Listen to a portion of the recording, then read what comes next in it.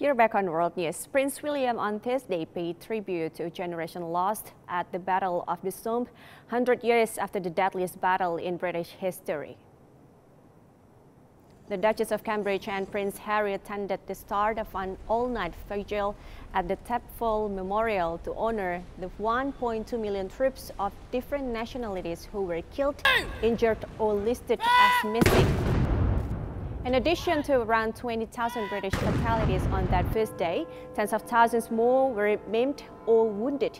The Tapful Memorial is the largest Commonwealth War memorial in the world, commemorating more than 70,000 missing servicemen.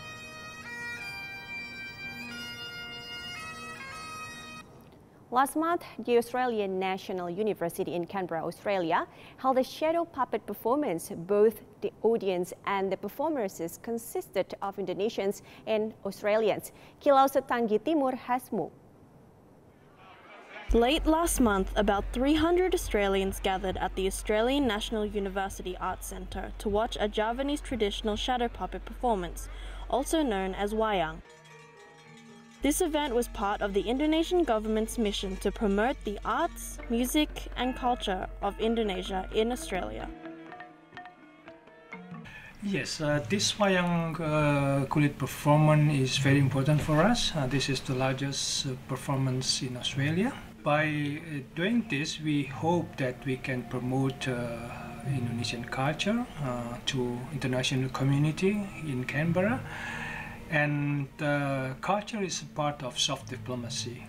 As we know that so far in a political relationship between Indonesia and Australia is not, sometimes it's not good, sometimes it's good.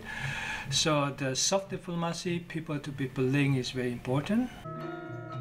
The theatre was filled with Australians and Indonesians of varying professions and ages, from children to the elderly. This is not merely a performance by the master puppeteers and so on, but this is also a performance of a philosophy of life of the Indonesian people. The traditional gamelan ensemble accompanying the Wayang performance consisted of Indonesians and Australian musicians. But of course, the Wayang performance was not a typical traditional Wayang performance. The dialogue was in English and used many references to Western popular culture and Australian current affairs. People will understand the story, follow the plot. By that, during the performance, you will get a response from the audience, the interaction between the performance and the audience. This way, both Indonesians and Australians could enjoy Indonesian culture.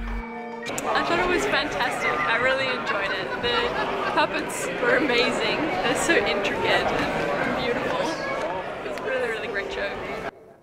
A woman in West Java turns seashell waste into beautiful decorative handcraft and furniture. Nurhandia exports Capisro shells to the Philippines, but she realized there was economic potential in the shells wasted at her hometown beach. Her products range from chandeliers to decorative lamps, vases and frames. To find out more about this unique craft, watch Indonesia Now this Sunday at 6:30 a.m. with Andini Effendi.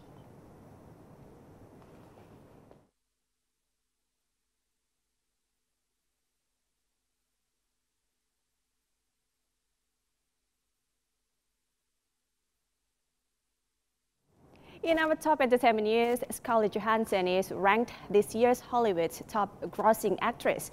Nick Jonas and Demi Lovato kicked off their North America tour, and the new single, Bubblegum by Mystery Jets, is released on YouTube. I'm Stephanie Silitonga. Thank you for watching and have a lovely weekend.